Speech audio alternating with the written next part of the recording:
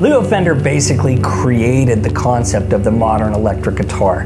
Pretty much all of the designs that you know and love can be traced back to his ideas in some way. But despite his revolutionary ideas, he was never very flashy about them. He was all about practicality and usability, and he never did stop chasing ideal sounds that he had in his head. By 1989, his journey led him to create this beauty, the G&L Comanche, his last design, and I feel there's great significance in that. I mean, think about it. There's literally 40 years of his creative experience compressed into this arrangement of wood and metal, magnets and copper coils. It started out as an experimental concept of a guitar with 63 pickup wiring combinations. Can you imagine that? 63 pickup combinations refined to just 7 perfect ones with a bunch of other tricks up his sleeve. An essential concept in electric guitar making is capturing the sound of the string energy with the magnetic pickup. The construction and position of a pickup each have a vital role in the resulting sound. And Leo Fender made a smart way to examine the differences in sound with movement of a pickup. He would take his test pickup and he'd mount it to a little board like this. You see there's a jack on there. And he could move it more towards the bridge or he could move it more towards the neck. But you can see I have complete freedom of movement here and every fraction of an inch counts.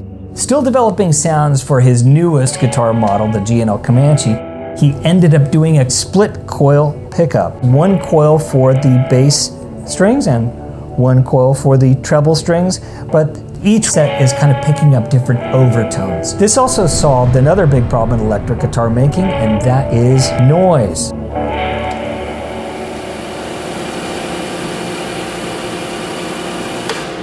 This is a Z-coil pickup, and you find them on all G&L Comanche guitars. It's the latest and one of the more advanced pickups designed by Leo Fender. So let me explain how this works. Each pickup consists of 2 short coils, and the coils are wound in opposite directions, and the magnets have opposite polarities. So technically, this pickup is a humbucker. However, each string is voiced by just one coil, so technically it's a single coil sound. And that's what can give you the best of both worlds. Power and hum silencing, yet at the same time clarity and punch. Add on top of that Leo Fender's MFD tech, which gives a broader dynamic range, and you got a pickup that stretches boundaries while remaining comfortable in classic situations. And every Z-coil pickup is wound right here on Fender Avenue in the historic CLF Research Factory in Fullerton, California, the birthplace of bolt-on guitars and basses. The unique Z-coil pickups may be the first thing you notice about the Comanche guitar by Leo Fender, but he added something you don't see that really helps to harness the power of these pickups. And that's a completely new tone circuit. And this knob is just the best. Normally a Comanche sounds really full and saturated, which is just perfect for more of a progressive sound. But as you rotate it counterclockwise, it filters out low frequencies and a bit of the gain to give you more classic single coil tones, like sparkly and bright. It's like this knob allows you to scroll through the decades, 50s to 70s to cutting edge modern tones.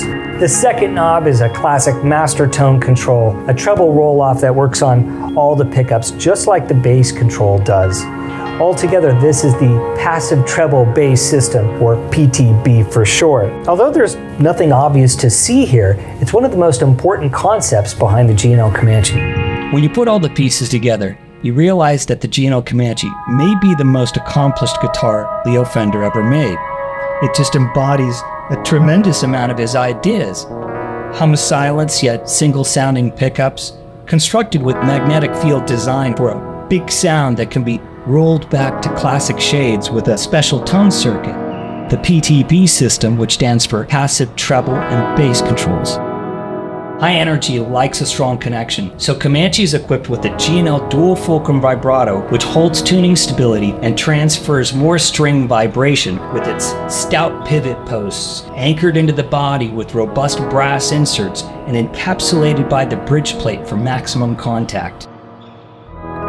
Literally everything that defines this guitar brings something new in accomplishing its mission. And that's what makes the G&L Comanche a monument to Leo's lifetime of achievement in guitar making.